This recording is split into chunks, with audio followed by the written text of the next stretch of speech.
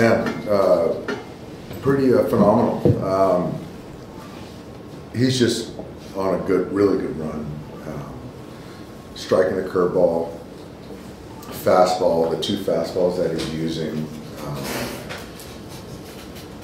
the slider, and so it's just, yeah. Tonight he was, he was virtually unhittable, and he was in a great rhythm, and could have set him out there for the eighth right there. But just felt that he did his job, and to kind of manage an inning here made sense, and he'll get a couple extra days for his next one. So we're in a good spot. Is that like bringing him out, what you're talking about pregame, just looking for other ways to manage that? Yeah, and I felt that Alex was frisky tonight, so I felt that was a good lane for Alex.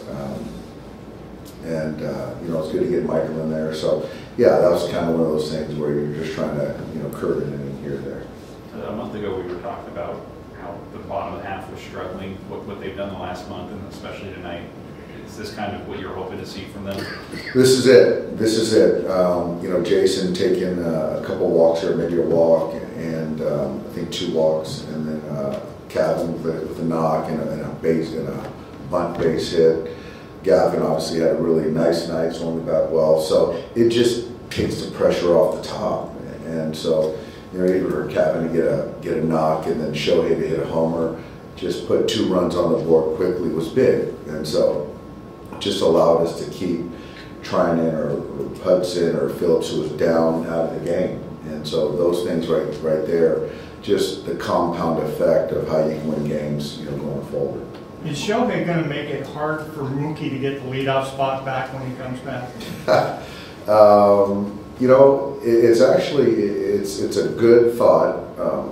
Once Mookie gets back, which is still going to be down the road, just kind of seeing what's the best way to construct the lineup. And so knowing that Shohei can hit there, feels comfortable. Mookie obviously is our leadoff hitter, but how you can kind of navigate the right, left situation, what it looks like. I think it's a good conversation. We'll see when we get there. Do you detect any additional comfort for Shohei from hitting leadoff, or does it really matter? I don't think with Shohei it matters. I think some players, it might matter, but he's just so focused on being a good teammate and playing well. And so, I don't think that where he's hitting the order is affecting him. I really don't. Sort of opposite. So what impressed you most about that Lux at bat in that third inning? I think the thing that impressed me most is he spoiled some tough pitches, getting behind the count and just fighting. And so I think for me, I like the term earning pitches. And so, in that at bat, he was fighting pitches to earn a pitch that he could drive. And so the last thing on his mind, I'm sure, at that point was hitting the ball in the ballpark.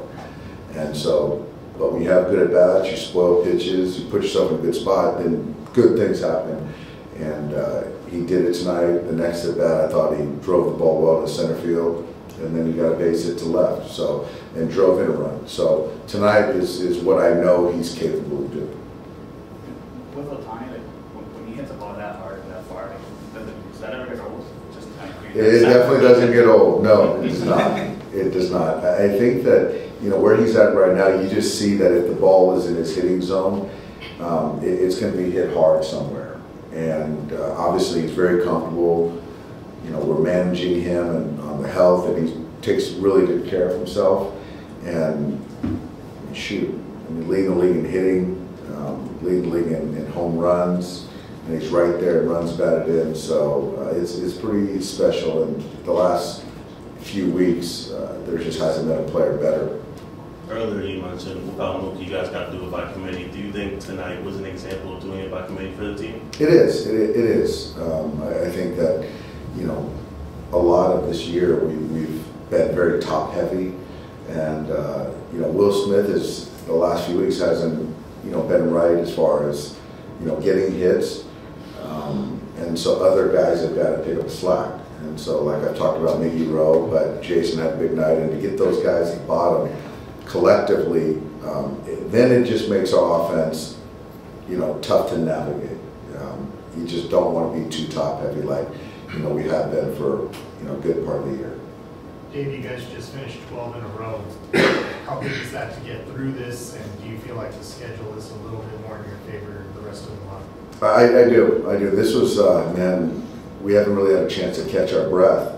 And so to get a split here, to have an off day, to play 3, then have another off day, I think that the starters are in a good spot, the relievers good spot, and I think the position players, just how we've used them, they're all doing well. So it will give us a good chance to reset and, like I said, catch our breath, because this 12 in a row, 4 in Denver, that was a tough one.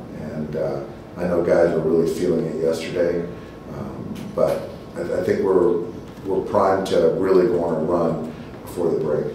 When you manage and you talk about the reasons to take out Tyler, or any, when you manage the games, does the standings come into play because of how large of a lead you have? Does that factor into the game like tonight? The easy answer is no, because you certainly want to look at the big picture while still, appreciating the here and now. But I just think that, there's certain people that really can affect potential postseason odds, and Tyler is one of them. So just understand it. Yeah, we're at the win-loss, but it really shouldn't matter if you feel like your process and what you're really ultimately trying to accomplish is the most important thing. So tonight was an easy one for me, because just given what he's done in years past and what we're going to be expecting from him this year, but we've put ourselves in a good position where I can feel even better about certain decisions. Yeah. When you look back at your expectations for Tyler at the beginning of the season, what were they? Has he exceeded what those expectations were? He's exceeded them. You saw him in 20. See him, once in a while when I catch a game here or there when the Rays are playing, talk to hitters. I just really have come to really like the guy, appreciate what he does, but just seeing him every, 6th or 7th day, once in a while 5th day, it's pretty special. It really is, the swing and miss stuff, and he has a ball that now, that fastball, that sinker, has added another element to him. So he's better than I thought. Thanks, guys. Thank you.